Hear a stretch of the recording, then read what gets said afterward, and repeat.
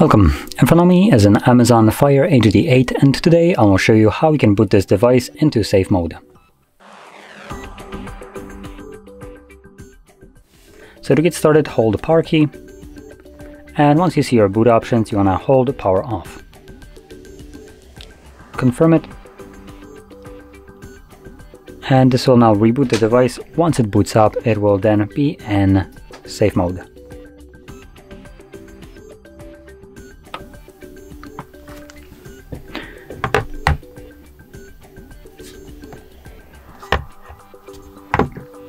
So as you can see now that it's booted back up, now we have safe mode. Also I was about to say our icons are looking a little bit weird, but now it just came back to looking normally.